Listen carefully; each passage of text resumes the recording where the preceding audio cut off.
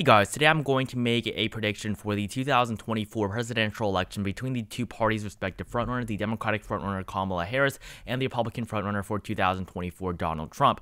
Now, by frontrunner for the Democratic Party, I do mean with the exception of Joe Biden, because if Joe Biden, the incumbent Democratic president, does run for re-election in 2024, there won't really be a Democratic primary. So, with the exception of Joe Biden, Kamala Harris is currently the undisputed Democratic frontrunner for the 2024 nomination. Every single poll puts her in front of the field if Joe Biden is not included. If Joe Biden is in the poll, as you can see, Kamala Harris does not do as well. However, with every single poll in which Kamala Harris, if Joe Biden is not included, Kamala Harris is clearly the frontrunner, typically followed by Bernie Sanders. So Kamala Harris right now has the highest chance of winning the Democratic primary with the exception of the incumbent president. For the GOP, Donald Trump, the former president, is still the frontrunner for the GOP nomination. He leads by 40 points against Ron DeSantis in a head-to-head matchup. He leads in every single poll in which he is included. If he is not, it is typically Mike Pence or Ron DeSantis that lead in polls without Donald Trump. So definitely the former president still plays a big role in the future of the Republican Party. So I'm going to start off with this prediction by filling in the solid Democratic and Republican states, starting off with the solid Democratic states for Kamala Harris, starting off with the state of Washington, California, and Hawaii. In the state of Oregon, I don't think she'll be able to win this state by a solid margin. 2020, Joe Biden won it barely by 16.1%, and in 2016, Hillary Clinton only won the state by 11%. So this state I will have to categorize later as a likely state. In the state of Illinois, I do think that Kamala Harris can hold on. Obama's 2012 margin, Hillary Clinton's margin, as well as Joe Biden's margin were both around 17-18% here in the state of Illinois. I don't think it will go under 15% for Kamala Harris in 2024. New York, I have solid as well, along the states of Vermont, Massachusetts, Connecticut, and Rhode Island. The 1st District of Maine is also going to be solid as well, along the states of Maryland and the District of Columbia. So this puts Kamala Harris up at 156 electoral votes for her solid states. Now for Donald Trump, you have the typical states here in the middle of the country that vote very solidly for the Republican Party. I will include the 1st District of Nebraska as solid for Donald Trump in this map. He won the state by 14.9% in 2020, but definitely it will go up to over 15% in 2024. Now, the states of Kansas, Missouri, and Montana, all three of these states I think will almost be likely states. I think that he will barely win them by 15%, maybe 16 to 17 percentage points at best in these three states, but I think that they will nonetheless still vote by solid margins, just barely though, for the former president. And the states here in the Deep South, Oklahoma, Arkansas, Louisiana, all going to be very, very solid margins for the GOP, 20-30% margins. Same thing in North and South Dakota. Mississippi will be a little bit closer, but still a solid margin. Alabama as well, along with the states of Tennessee, Kentucky, and West Virginia. All these states going to be solid for the Republican Party and Donald Trump in 2024. And so now I'm going to fill in the likely states here for Kamala Harris, starting off with the state of Oregon and its 8 electoral votes. Again, this was a state that Joe Biden barely won by a solid margin. I think that Kamala Harris in 2024 will not do as well, a little bit less, but still definitely going to win this state and its 8 electoral votes. Now moving here eastward, I have the state of New Jersey as likely for Kamala Harris as well, along with the state of New Jersey. Now for both of these states, I do think that Kamala Harris will 100% win these two states like Joe Biden did in 2020. He won both of them by solid margins, 19% in his home state of Delaware and 15.9% in New Jersey. This 15.9% I think was a little bit weak for Joe Biden in a state like New Jersey. 2016, Hillary Clinton only won the state by 14%, and in the state of Delaware, Clinton only won by 11%. So without Kamala Harris having any, ties to the state of Delaware like Joe Biden does, I think that she will do a little bit weaker in the state of Delaware as well as in the state of New Jersey, putting both of these states as likely states for the Democratic Party. And along with that, I have the state of Virginia and its 13 electoral votes as the state, as another likely state here for Kamala Harris, putting her up at 194 electoral votes. This state in 2020 was won by Joe Biden by 10.1%. In 2016, was won by 5.3% for Hillary Clinton, even though she was running with Tim Kaine, who was a senator from the state, also former governor of the state. So Hillary Clinton definitely did pretty poorly in Virginia in 2016, but 2020, Joe Biden did very well. I think Kamala Harris will be able to keep that margin over 7%, but I don't think that it'll be double digits for her.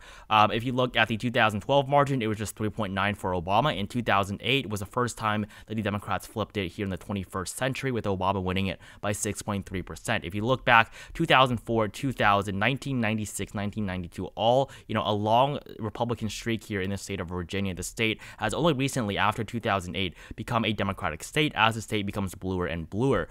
So this will put Kamala Harris at 194, and then Colorado and New Mexico's additional 15 electoral votes puts her up at 209 electoral votes. So in these states of Colorado and New Mexico, both states that Hillary Clinton won in 2016 by lean and likely margins. So in Colorado, it's only 4.9, 8.2 in the state of New Mexico, but in 2020, Joe Biden won it by 13.5 up in Colorado and 10.8 in New Mexico. So there's really no doubt that these two states are going to be likely for Kamala Harris. I don't think Kamala Harris will do better than Joe Biden, but I think that she will nonetheless win both these states of Colorado and New Mexico. So this puts Kamala Harris at 209 with her likely states, and now I'm going to fill in the likely states for the former president. So starting off with the state of Indiana, I have this as a likely state for Donald Trump. I think that without Mike Pence on the ticket, the margin will drop a little bit. It was 16% for him in 2020. 2024 without Mike Pence, I think that number can go under 15.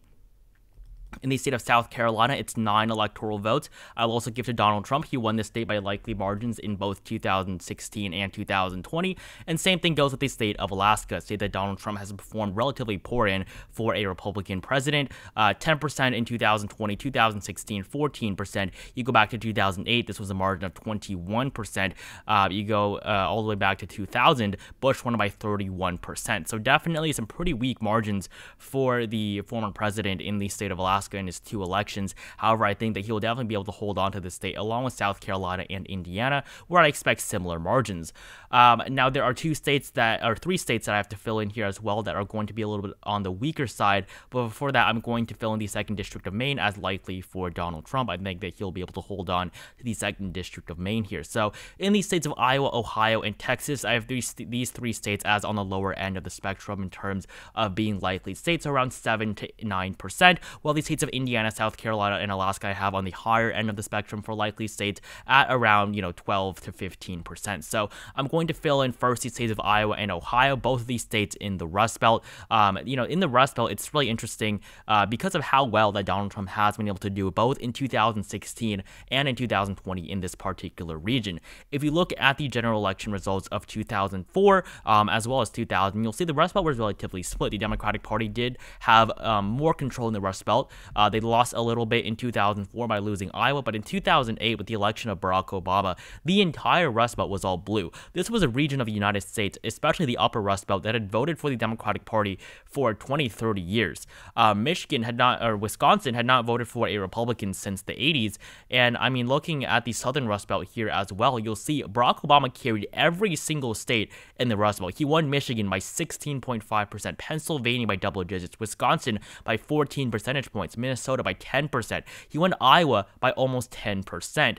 He even won the state of Indiana for the first time in a very long time for the Democratic Party. This was definitely a big win for him, but if you look, 2012, Barack Obama loses the state of Indiana by 10%. This was a big blow to the Democratic Party in the state, but Mitt Romney was, heavily favored in that state going into that election, so not too surprising, but Obama still maintained some pretty strong margins throughout the Rust Belt. You fast forward 4 years, and Donald Trump completely takes over the Rust Belt. The entire blue wall here, Wisconsin, Michigan, and Pennsylvania, all by tilt margins of less than 1%. They all vote for the GOP. In the states of Ohio and Iowa, 9.4% and 8.1%. You go to 2012, Ohio voted for Barack Obama by 3% and Iowa by 5.8%.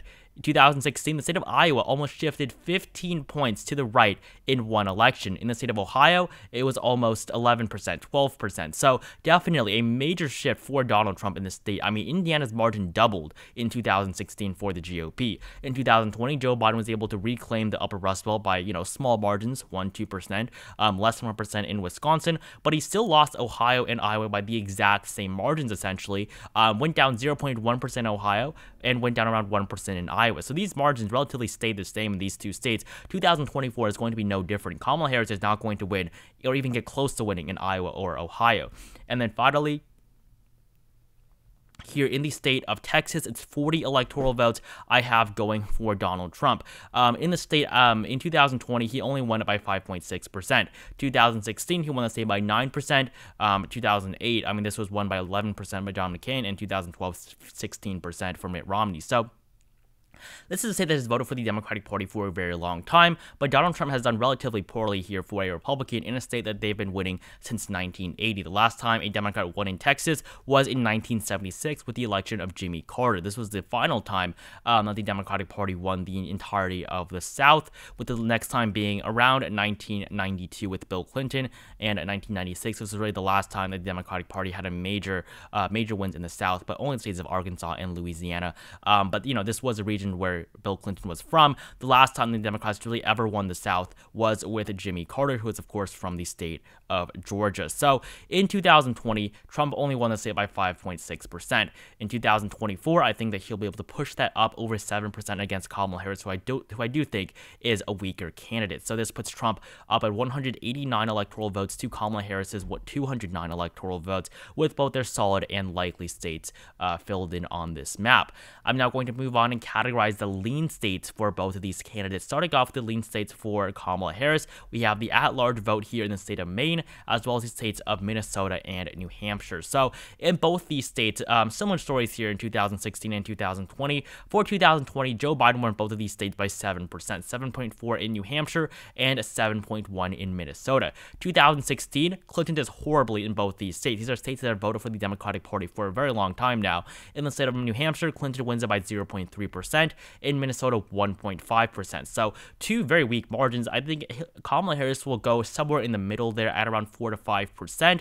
It won't be as weak as Hillary Clinton's horrible margins from 2016, but it will not be as strong as Joe Biden's margin in 2020. So this puts Kamala Harris up at 225 electoral votes. For Donald Trump, I have two lean states on this map as well, those being the states of North Carolina and Florida. So 16 electoral votes from the state of North Carolina and 30 from the state of Florida. North Carolina is a state that the Democratic Party has been trying to re-win again for a very long time. They won it in 2008 with Barack Obama, winning the state by 0.3%. I mean, the last time a Democrat won in North Carolina was 1976 with the election of Jimmy Carter.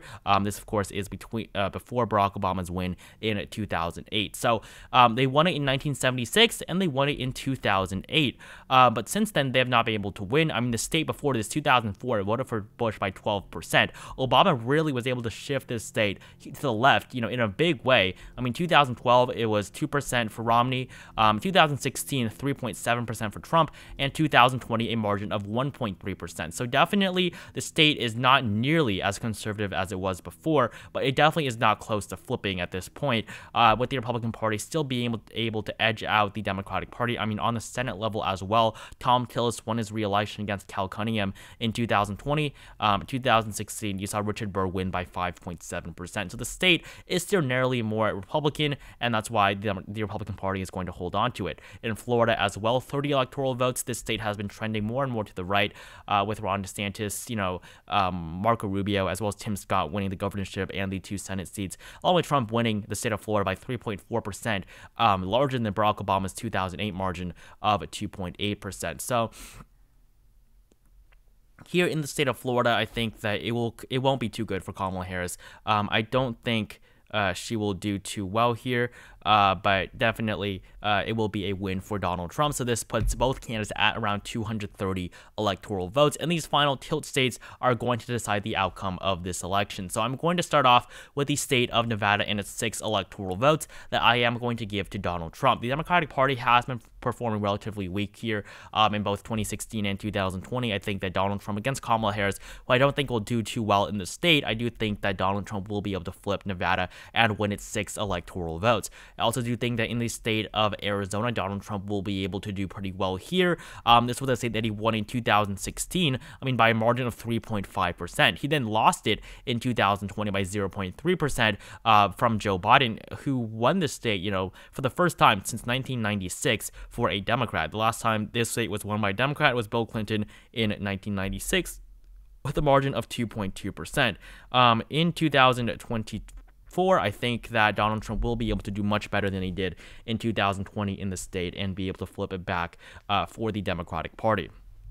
Now, moving eastward here, I will also be giving Donald Trump the state of Wisconsin and its 10 electoral votes. I do think that in the state of Wisconsin, it will be a very, very close race like it was in 2016. But Trump won the state of Wisconsin by a larger margin in 2016 than Joe Biden in 2020. And in 2024, I'm not too confident in Kamala Harris in the state. However, I do think that in both these states of Michigan and Pennsylvania, she will be able to pull off victories in both of these states. You know, all three of these states are going to be very, very close. They will essentially decide the outcome of this election, but I think that these two states will end up voting more for the Democratic Party. So both candidates are at around 10 electoral votes away from winning this election. And now the final state on this map is, of course, the state of Georgia and its 16 electoral votes. I think that for Kamala Harris, she will be able to turn out the black vote here. I think that she will be able to, like Joe Biden, win the state for a second time in a row for the Democratic Party, a state that has not voted Democrat before 2020 since 1992, with Bill Clinton, who won it by 0.5%. 2020, Biden won it by 0.2%. So 2024, I think Kamala Harris will be able to hold on to the state of Georgia with a tilt margin and win her the presidential election with 275 electoral votes to Donald Trump's 262 electoral votes. Actually 263 electoral votes, because I did forget to give Donald Trump here the 2nd District of Nebraska. So 275 for Kamala Harris and 263 for Donald Trump. So this is my 2024 presidential election prediction between Kamala Harris and Donald Trump, 275 to 273. It's really going to come out to these 5 states that decided the 2020 general election. These states of Arizona, Georgia, Wisconsin, Michigan, and Pennsylvania. These really are the 3 closest states from 2020, and I think that 2024, not too much will change, and these 5 states will have a major role once again in assigning the outcome of the next election. In the 2nd District of Nebraska, with redistricting and favoring the GOP more, I do think that Kamala Harris will lose the 2nd District of Nebraska by a tilt margin to Donald Trump, just because of the fact that redistricting has expanded the district to the area further outside of Omaha, which is where the Democrats get their votes from in Nebraska. So I think that because of that, the state of Nebraska will be the 2nd District of Nebraska will be red in 2024. So thank you guys so much for watching this video. Make sure to like it down below if you enjoyed it. Subscribe to my channel if you have not. Comment down below which party you think is going to win in 2024, and if you think Kamala Harris will be able to defeat the former president. Like this video again if you haven't, and I will see you guys in the next one.